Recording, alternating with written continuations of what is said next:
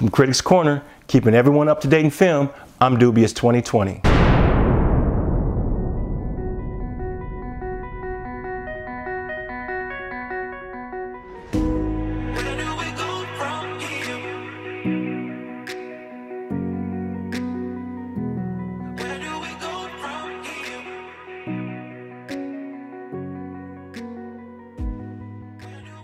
Continuing our look into foreign films, this week I want to introduce you to an Asian film from 1995 called The King of Masks.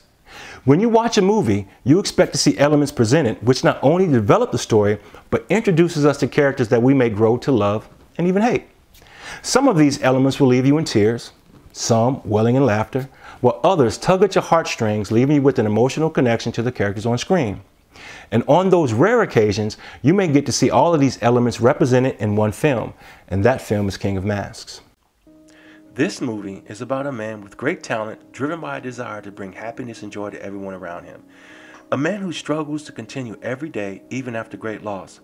A man on the brink of losing himself in an ever-changing culture bound to forget him.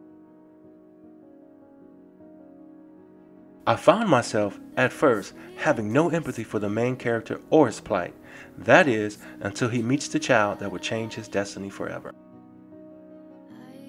This child, who hands out hope, love, and compassion like leaves falling from a tree, changed my perspective of the film dramatically. While watching this, I found myself forgetting about the struggles and uncertainties presented in my everyday life. That's not to say that they won't be present after the credits roll, only that during this film, I was able to allow those issues to subside for a while. This is a testament to how well this film was presented. So, if you want to snuggle with your significant other, or maybe just have a laugh with your family, all the while introducing them to a cultural film, rich, vibrant, and full of emotion, then this is the film for you. Every character here is presented in such a way that you can't help but fall in love with them. Each are unique in their own right, but here they're represented as delightful, fun, and engaging.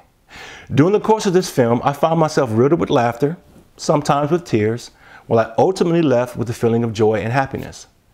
So sit back, grab some popcorn and tissues, and enjoy an emotional film full of laughter and hope. You won't be disappointed. For Critics Corner, keeping you up to date in film, I'm Dubious 2020. Till next time, see you on the couch.